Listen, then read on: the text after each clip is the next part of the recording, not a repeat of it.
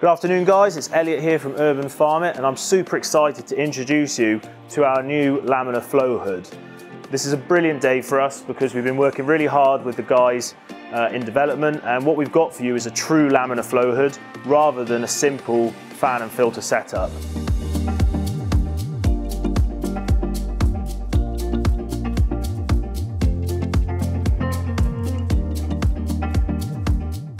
Achieving true laminar flow is essential for any amateur or professional mycologist. Whether you're working with petri dishes, creating your own spawn, or even just inoculating your substrate, isolating bacteria and potential contamination risks will massively increase your chances of success. But how does our laminar flow hood work? Air is drawn through a pre-filter and then blown by a fan into a HEPA H14 filter. This is 99.997% effective and guaranteed to clean up air enough for our mycology. We noticed that most units available on the market and used in hobbyist mycology are simple fan filter units. However, through speaking with the manufacturer, we've identified that by adding a corridor to the front of our unit, we massively increase the efficiency of the laminar flow. And I'll just quickly demonstrate that now. What we have here is an airborne particle counter. It's capable of picking up any particulate sizes from 0.3 to 10 microns. Typically, mushroom spores are around about 10, and any trouble-causing bacteria are between 2 and 3. Just look at what happens when I move it out of the laminar flow.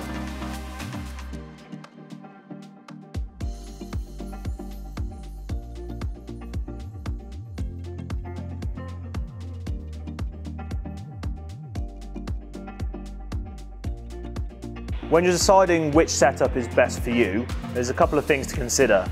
One is, are you trying to achieve true, real laminar flow? And the other is the practicalities of the unit.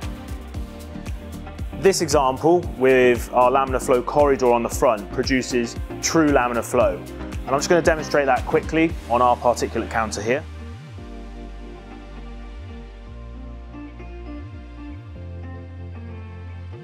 As you can see, it's reading 0 and will continue to do so everywhere within the controlled space.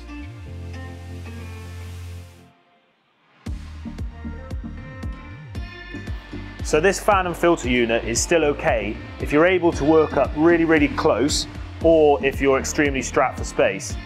However, we're now going to perform the same test as we did with the corridor version, and you'll see just how much more contamination risk there is towards the edges of the unit.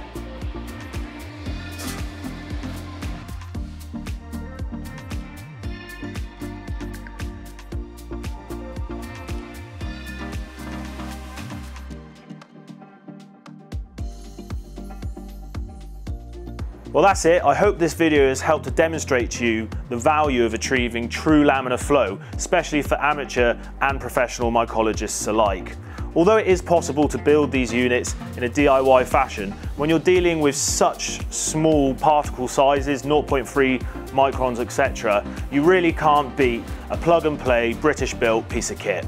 If you have any more questions, please do contact us and we'd be more than happy to talk you through which unit is most appropriate for you and your growing.